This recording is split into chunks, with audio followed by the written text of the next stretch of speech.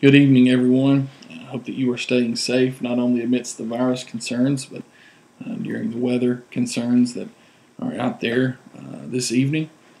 Thankful for you and your willingness to tune in and be a part of our Bible studies. I know that over time it seems like we just sort of drift into habit of looking over these things, and I hope that that's not the case and that you're continuing to study with you and your family at home.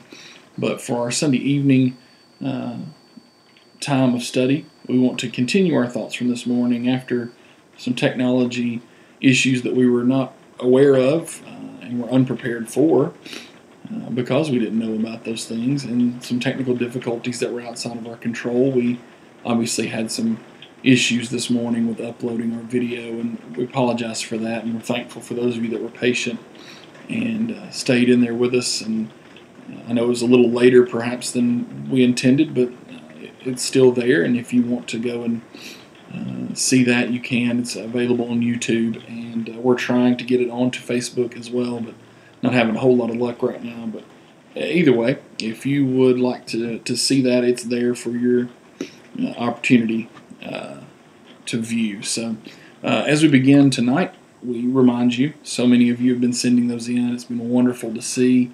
But we want to continue to remind you for the next week or two before we try to put something together. And then for our 3rd through 6th graders, based on our study this morning, I hope that they were paying attention and hope that they were tuned in, dialed in to our study this morning. First question, what gospel did we study from this morning? We're going to continue that study here in just a few moments. Number 2, who was Jesus talking to? In the conversations, we used this man's name several times. Number 3, how many times does Pilate say he cannot find guilt in Jesus? In that very short part there, just in just a very few short moments, Pilate says this a number of times. How many times can you find that Pilate said those words? And then finally, what color robe did the soldiers put on Jesus? As we continue our thoughts from this morning, this was the theme from our study this morning. I know who holds tomorrow. We referred to the song written by Ira Stanfield. It's in our songbook at our congregation and probably in many songbooks throughout the Brotherhood and churches all over. And we talked about sort of the basis for that song was this idea that we're kind of up against even now in our modern day culture, which is there's so many things coming at us that we're just not sure about.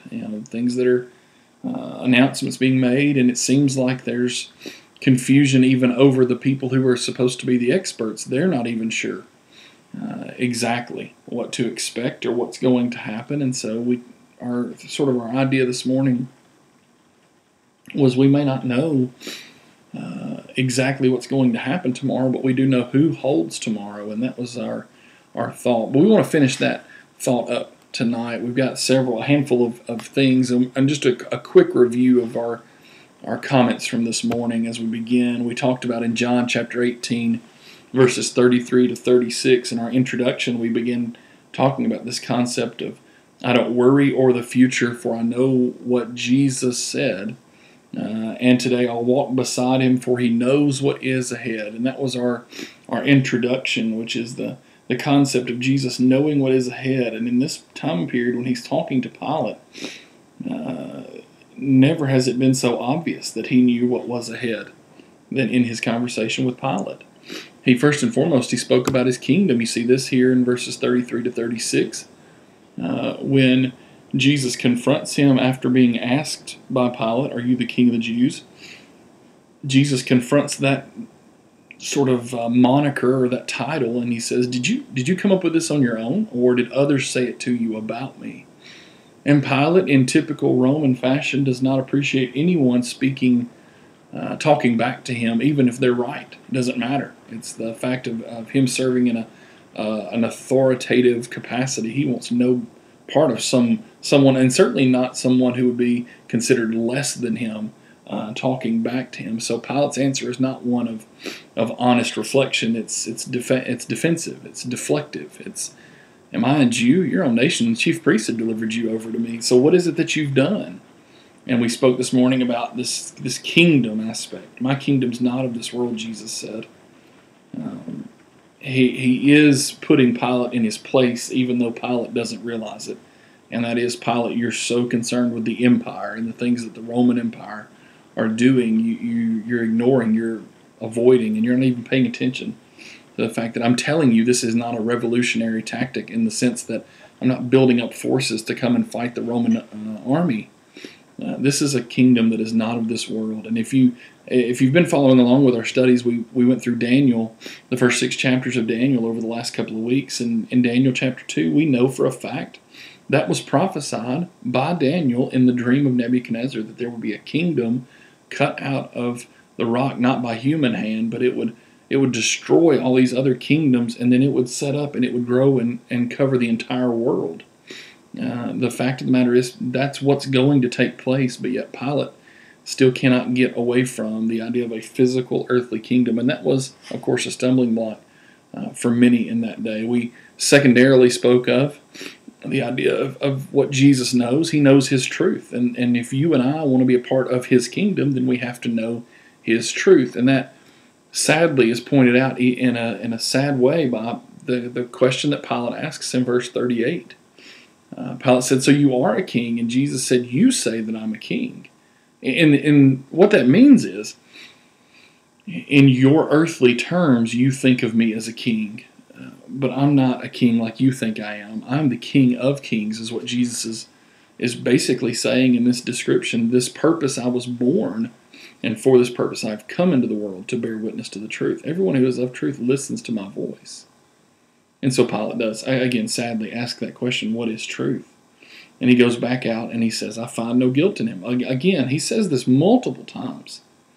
This concept of looking at Jesus and understanding this man has done nothing to warrant the punishment that's being requested by these Jewish leaders. And again, the comment was made this morning, and hopefully you were able to eventually listen to it. But Pilate has no connection to Jesus. It's not as though Pilate's a follower. He's certainly not. He's as far as you could be away from that, probably. And even he looks at Jesus and just says, I don't get it. What is it that they're hating so much about you?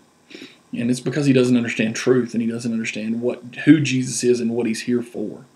And then we got to this point and sort of wrapped our thoughts up here in verse 8 of John chapter 19, but we want to kind of expound on that and then move forward with a couple other things as we study tonight. John chapter 19, you have to appreciate, understand, and acknowledge his willingness to go through with all of these things. You begin there in verse 1, you talk about the flogging, and we won't get into all the scientific detail of that, but you understand that a flogging was...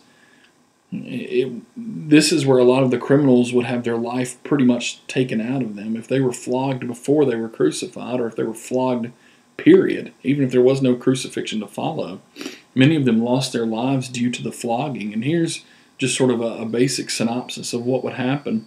They would take you and they would put you on a post with your hands above your head, and typically leaning forward, that way that the back would be stretched out as far as it could be stretched out, and then they would take this whip that was fashioned, had a handle, and then leather straps that would extend out of the handle, and typically there would be anywhere from 9 to 12 of those, and the Jews used this, as we've commonly referred to it as sort of a cat of nine tails, is what you might hear it referred to as, but a lot of times when they would whip, they would use those leather straps, and it would be they would raise whelps. It would be sort of a reminder. They intended to cause pain, but at the same time, it was more of a punishment, a disciplinary practice done to remind you of whatever wrong it was you had committed. Paul had this happen to him, and he was beaten with these leather straps. But the Romans were different. The Romans took what was being used in that sense, and they uglied it up. They took pieces of bone fragment, pieces of stone, pieces of broken pottery, pieces of glass, whatever they could find that would have some sharp edges to it, and would tie them into the leather straps so that when they hit you, they did much, much, much more damage. And we'll just sort of leave it at that. You can use your own imagination or go do the research. I would encourage you to do that so that you understand better what Jesus went through in this verse. It was so vile and it was so horrifying. There's a reason why John and these other gospel writers don't go into detail about what happened to Jesus. Nobody wants to write about this. And then you couple that with verse 2. These soldiers take these thorns, and of course, if you've done any research at all, the thorns, we're not talking about these small rosebush thorns. You're talking about these thorns that were perhaps anywhere from an inch to 2 inches long, and very, very sharp point. And they would take those and they would weave those into a headband of sorts, and then they took that and they just shoved it onto his head, drawing blood yet again from his scalp and from his forehead and from even across his eyes. And then you have the robe being put on him, which of course would have just intensified pain because it would have begun to the blood would have been trying to clot, and therefore it would have grabbed onto the robe. And then you get into these mocking words, "Hail, King of the Jews!" and they're punching him and they're slapping him and they're shoving him. And Pilate has kind of had enough, and he goes out in verse 4 and he says, "Look, I'm bringing him out, that you may know I find no guilt in him." Now, in Pilate's eyes, I don't think it's incorrect to read between the lines here. I think Pilate believes he's done enough. He's beaten him, he's bloodied him up, he's injured him, he's humiliated him, and now it's over. Verse 5, "Behold the man," it's over. And the chief priests and the officers see this bloody mess of Jesus, and they say, "Crucify him, crucify him." And Pilate says, "Then take him yourselves and crucify him. I find no guilt in him." Again, 3 times here, just in this brief little conversation, 3 times does Pilate acknowledge that Jesus is innocent. And yet, verse 7, the Jews answered, "We have a law. According to the law, he ought to die because he made himself the Son of God." Now, Pilate hears this, and we mentioned this morning in our closing comments. Pilate is more afraid. To be more afraid, you have to be afraid in the first place. Pilate understands he's up against something he's never seen before. This is not some riot being born in the streets by loud talkers and obnoxious people. This is not another kingdom who has risen up to try to fight you with sword and shield and spear to take your empire away from you. What Pilate is up against is something he cannot explain because he truly does not understand it. In my personal opinion, this is just my opinion, but verse 9 reveals all of that in one question. And he says to Jesus, "Where are you from? Where are you from?" It's a panicked, fearful question. Where are you from? It's as if to say, "I've never seen anything like you. You must be from somewhere we've never heard of." Pilate is afraid of Jesus. Even in Jesus' beaten down, bloodied, humiliated state, Pilate is afraid of Jesus. And one of the major reasons for that, it may not be the only reason, but it's one of the major reasons, is because he sees no fear in Jesus. He's afraid of a man who has taken literally their best shot, the Roman Empire's best shot, which was the flogging, the humiliation. That would have broken any man except Jesus. Now, Pilate says to him in verse 10, "You won't speak to me," because Jesus wouldn't give him an answer. Jesus is not gonna answer that question. Where are you from? Pilate's not gonna believe him. He hasn't listened to anything he said so far about the kingdom and about truth. He hasn't listened to any of that, so Jesus doesn't answer him. Again, fulfilling prophecy, Isaiah led like a lamb before the slaughter. He was reviled, he was mocked, he was made fun of, and yet he opened not his mouth. I mean, all these things are fulfilling the very concept of Jesus knows about tomorrow. Jesus knows what is ahead. This is all playing into that perfectly. But I want you to notice, and this is the part we did not get to this morning, when Pilate utters the words, "Do you not know that I have authority?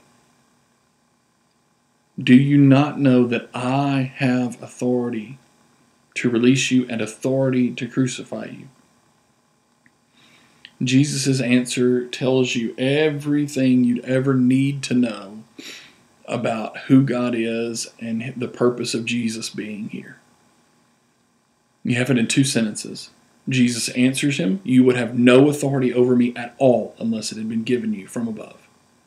Therefore, he who delivered me over to you has the greater sin." It's a beautiful couple of sentences, as much as it pains us to read because we know what's coming. It's beautiful in the sense that even in his moment where you know what's going to happen and you know how Pilate is going to react, it's amazing and it's beautiful and it's breathtaking to consider that Jesus in this moment, he's not defiant in a disrespectful manner. It is a matter of fact. "Pilate, you have absolutely zero authority if my Father had not given you that authority." And so he calls out those who had delivered him over in false accusations and sinful lies about him. He says, "Look, it's you, Pilate, do not understand." There is some ignorance to Pilate, even though you cannot plead ignorance. There is some ignorance to Pilate.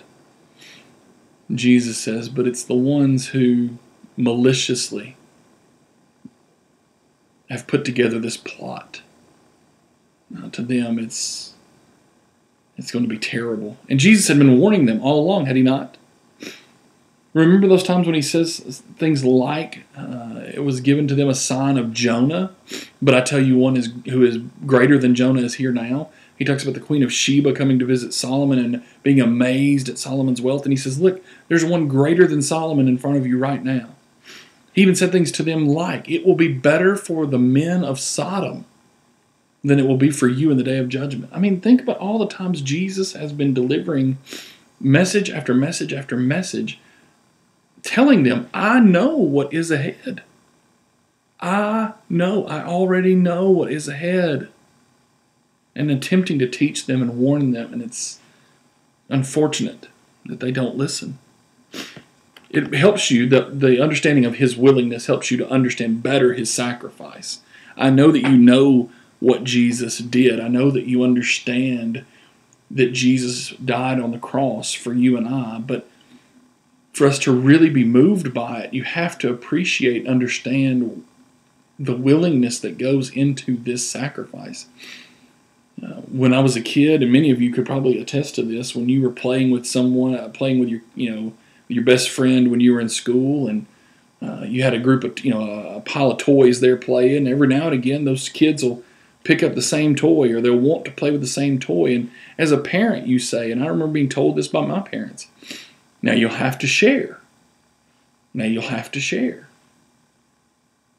And you understand that concept of wanting something and being made to sacrifice your time with it. Looking at your friend and saying, okay, look, I've played with it for a little while. Here, you play with it for a little while. And it's not unless you can put yourself in that situation, remembering what it was like to sacrifice, that you kind of get the word. But here's the issue. Here's the difference between those two things. Obviously, there's light years difference, but one is a willing sacrifice. The other is an unwilling sacrifice. When you were told by your parents that you had to share, or as you as a parent tell your kids you have to share, and they do, a lot of times they're not doing that as a willing sacrifice. They're doing it because you told them to, because you're making them. And in the case of Jesus, Jesus was not an unwilling sacrifice. Jesus was perfectly willing to go through all of this. And when you understand that, then the sacrifice takes on an even deeper meaning, and it does become a more deeper emotional connection. We're just going to look at a few verses here. Verses 16 to 18, first of all. Pilate delivered him over to be crucified. They took Jesus, he went out bearing his own cross to the place called the place of the skull, which is in Aramaic is called Golgotha. There they crucified him, and him with two others, one on either side, and Jesus between them. Skip down to verse 28. After this, Jesus, knowing that all was now finished, said, to fulfill the scripture, I thirst. A jar full of sour wine stood there, so they put a sponge full of the sour wine on a hyssop branch, and they held it to his mouth. When Jesus had received the sour wine, he said, it is finished. And he bowed his head and gave up his spirit. You look at his sacrifice and the willingness to go through all of those things we saw in the beginning part of chapter 19. That's after the fact of already being lied about, being betrayed, already having to stand a trial that was a mockery and a sham from the very beginning. All of those things are happening to him. He's being emotionally betrayed. He's being physically beaten. He's being socially outcast. All of these things are happening. And the phrase that stands out to me is in verse 28 of John chapter 19, when Jesus knows that this is now finished. It is amazing to consider all of the emotions that Jesus goes through, all of the obviously the physical pain that he's going through is immense. It is massive. It is unbearable. But the truth is, I think there is that momentary thought that this is it. And I would love, and I know this is just sort of the idea, that we've talked about things that you would like to ask or things you'd like to know when you get to heaven. And I know that truthfully, there's no reason for us to even care about these things. Once we are in heaven, we will not even think about these things. But in our time now, as we study, I think about, did Jesus have a moment where even in the midst of all this terror, in the midst of all this chaos, in the midst of the hate that was being spewed at him, was there a feeling right there in that moment, in verse 28, knowing that all was now finished, that Jesus felt relieved? Verse 30, when he had received the sour wine, he said, "It is finished." It's not put on hold. It's not wait till later. It is finished. And with those words, he bows his head. He gives up his spirit. And it's just amazing. It's moving. It's emotional to think about if you would have been standing there that day and watching. There's no way you could have kept your eyes dry to see the beauty of this mess. It would have been amazing to witness. It would have been horrifying to witness, because we would know that it was our sin that put him on that cross. But at the same time, please don't misinterpret that and think that Jesus was forced. It was a willing sacrifice. You get to the close here, verses 34 to 37. One of the soldiers pierced his side with a spear, and at once there came out blood and water. He who saw it has borne witness. His testimony is true, and he knows that he's telling the truth, that you may also believe. These things took place, that the scripture might be fulfilled. Not one of his bones will be broken. And again, another scripture says, they will look on him whom they have pierced. You think about John here, verse 35. He doesn't even mention his name, but he's talking about himself. His testimony is true. He knows that he's telling the truth. It's John. It's so unreal. It's so immense, so large, so massive, that John even wants to make sure that people who hear this, people who read this, people who hear it read, realize, wow, they're just taken aback. It's breathtaking. It's shocking. And John says, but in the midst of all that, I want you to know it's true. Remember, we talked about this. It's a kingdom. It's his truth. And John says, look, you can know. You can know this. Now, if the story ended there, if the account of Jesus ended there, then truthfully, there would be no reason for us to think about what we've been thinking about over the course of today. There'd be no reason for us to even spend time worshiping. Because if there were no Jesus, if there were no resurrection, then honestly, we of all people would be the most to be pitied, right? That's what Paul said in the Corinthian letter. So that leads us to this final thought, which is the concept of Jesus and his victory. In John chapter 20, on the first day of the week, Mary Magdalene came to the tomb early while it was still dark, saw that the stone had been taken away from the tomb. That's no small task, by the way. So she ran, verse 2, went to Simon Peter and the other disciple, the one whom Jesus loved. Again, John not using his own name, but we know that's who he's talking about. She said to them, they have taken the Lord out of the tomb, and we do not know where they have laid him. So Peter went out with the other disciple. They were going toward the tomb. Both of them were running together, but the other disciple outran Peter, reached the tomb first. Verse 5, stooping to look in, he saw the linen cloths lying there, but he did not go in. Then Simon Peter came, following him, and went into the tomb.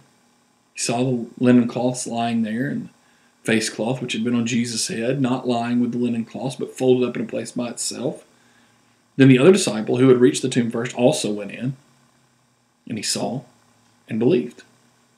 For as yet they did not understand the scripture that he must rise from the dead. Then the disciples went back to their homes. You see, the victory, this is nothing to simply gloss over. Without this, without the resurrection, the crucifixion doesn't have the same influence. It doesn't have the same feel. Because the Romans had been crucifying people for decades. And to many of them that day, not just the Romans, but many of these Jewish leaders, they assumed that Jesus would be just like all the others, the dozens, the hundreds that the Romans had stuck on this pole, and then he died and they put his body on the ground, and that was it. And yet, here it is in John chapter 20, the victory of Jesus. And it is phenomenal to think about. That on that morning when Mary Magdalene came and she saw that gigantic stone rolled out of the way, your immediate thought is worst case scenario, something's happened. And then you go in and you see not something like a grave robber where somebody would have gone in without any rhyme or reason and just destroyed everything. No, as a matter of fact, things are actually perfectly in order. The linen cloths are folded. It is cleaned up, if you will. It is organized so that people would understand this is not some strange occurrence. This is exactly what Jesus said was going to happen. And 3 days after the fact, 3 days after his death, he is alive again.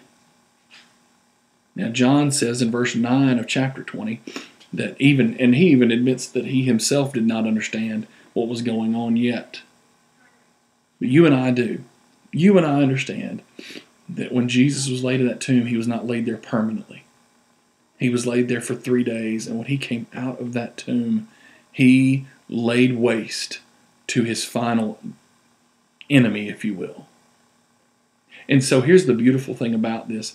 You think about what Jesus did with his kingdom, what Jesus did with his truth, and what he calls us to be through his willingness and through his sacrifice. What he's done is he said, my victory is your victory. In 1 Corinthians chapter 15, I just picked out a couple of these verses. You go and read that for yourself and be moved by it. Paul wrote, now I would remind you, brothers, of the gospel I preached to you, which you received, in which you stand, and by which you are being saved, if you hold fast to the word I preached to you, unless you believed in vain. Now, okay, what's he talking about? What's this gospel, this being saved gospel? Verse 3. For I delivered to you as of first importance what I also received, that Christ died for our sins in accordance with the Scriptures, that he was buried, and that he was raised on the third day in accordance with the Scriptures. You get down near the end of the chapter, and Paul puts it this way for us, when the perishable puts on the imperishable, and the mortal puts on immortality, then shall come to pass the saying that is written, death is swallowed up in victory. O death, where is your victory? O death, where is your sting? The sting of death is sin, the power of sin is the law. But, verse 57, thanks be to God who gives us the victory through our Lord Jesus Christ. I hope that encourages you. I know because of the things that are going on in our world today, we would have much preferred to be all together in our typical, usual way. And hopefully this is just a reminder of how we do not need to take things for granted that we have, the blessings that we have. And I hope this is a good reminder in our study from this morning and tonight of what Jesus means and what he should mean in your life. And the fact that there is an empty tomb means so much more than just a geographic location. It is a change in who you are, and it's a change in your eternal destination. As always, we try to share this at the end of our studies together. If there's some reason that you would like to speak to someone about what's going on in your life, and maybe perhaps you would like to think, consider, or study more about what it means to be a follower of Jesus Christ, please do not hesitate. Please reach out. Please talk to someone. This is too important for you to simply move to the side. It is the difference between heaven and hell. And we want to help you more than anything.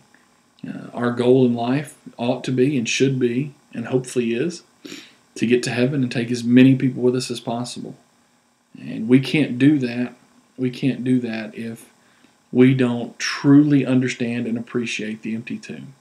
We said this on Friday night. I told you at the close of our study Friday, as we were introducing our thoughts for Sunday. It was Friday then, and one of the worst yet best things that could have ever happened to us happened on a Friday with Jesus going to the cross. But without Sunday, without the resurrection, those things don't even have the same meaning. And so I hope that you have taken some time today to appreciate that, to spend some time in prayer, thanking God for His indescribable gift, and thanking God for the victory that He's given us through our Lord Jesus Christ.